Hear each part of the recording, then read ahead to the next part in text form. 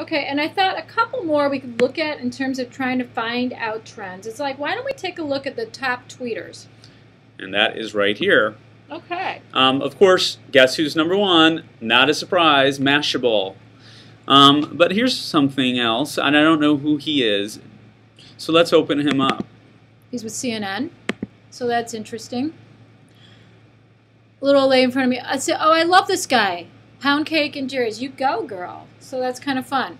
The nice thing about this guy is not only did he have a crazy amount of followers, it was like over 1 million. It gets retweeted and picked up. So, hey, talk about a great influencer. Exactly. There you go. I would keep an eye on Jack Ray. Okay. So we could go back and look through some of the rest of those, or we could move on to our last one we're going to talk to you about in terms of trends and top viewed videos and images. And ignore that, please. Okay, finally, so top videos. Well, this is what we saw earlier, which was that video Peg mentioned, the Robert Pattinson video, which is really funny. And then it's over. It's good. Again, hats off to the PR folks set that up. The Daily Show. That's where it came from. Right. Okay, so I kind of know what happened there, but you get an idea of what we're looking for here. And if I open them up, I could watch the video again.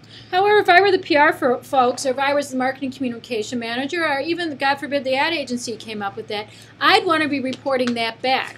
And this is a great way to do it. Say, hey, I know you thought that was sort of silly to have a man get on there and eat ice cream and talk about the great big breakup. But obviously, it had legs, it had traction, it's working very well. Exactly. So kudos for their PR team. And that will take us to the end of our assignment. But as I said, go through all your widgets, explore further, dig.